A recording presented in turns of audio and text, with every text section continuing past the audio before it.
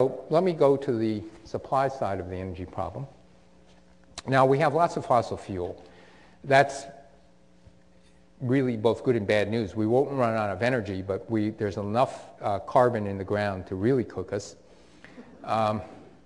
Coal is my worst nightmare.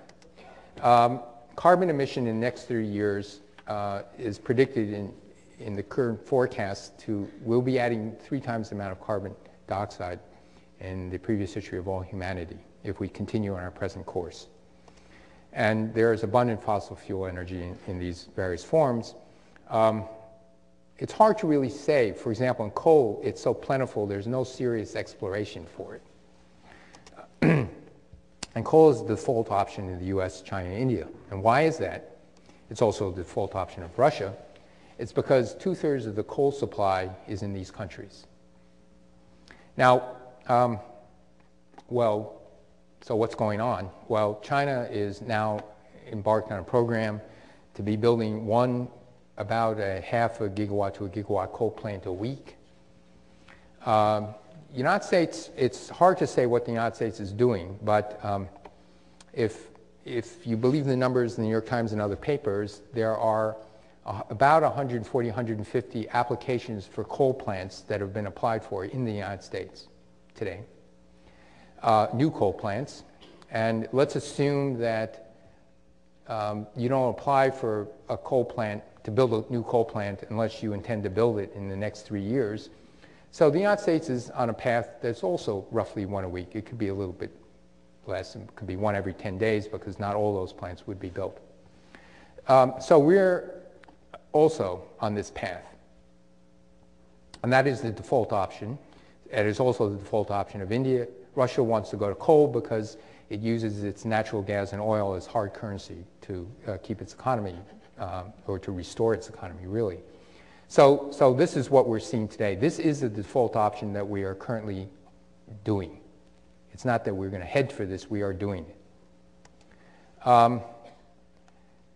There is a possibility that we could take the coal, gasify it, turn that gasification into a stream of hydrogen and CO2, pump the CO2 at very high pressures deep underground into this layer of, this is an underground salt water table.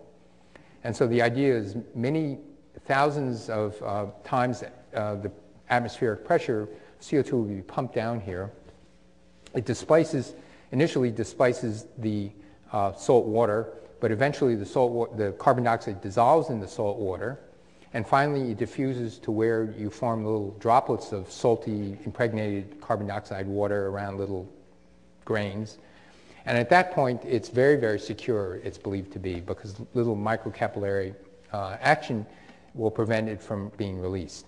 But there is a possibility, and this is of some concern, that in its initial state as a big bubble of gas, it might find its way to the surface, or in its state as a CO2 impregnated salt water, it's more acid, and it could also form some cracks. So the issue here is, and actually not the cost of converting the coal to a stream of hydrogen and CO2 and pumping it underground. That would probably increase the power bill by as much as 25%. That's what a carbon price of $34 a ton would be equivalent to. But there's an unknown cost in that if this faces legal challenges, why would there be a legal challenge? Because there would be people who say, I don't want this done in my backyard, because if the carbon dioxide ever does bubble to the surface, it could actually kill people. 10% carbon dioxide is lethal. And so that's one of the issues. We are doing research in this sequestration, both at the lab and worldwide, but at a very small level, equivalent of a few million tons of carbon per year. And we have to go to several billion tons of carbon per year before it becomes a 10% effect. So it's a sort of a research development issue. So I think we have to do this if we're going to go forward with coal, but it's not a guarantee that we have a solution with coal.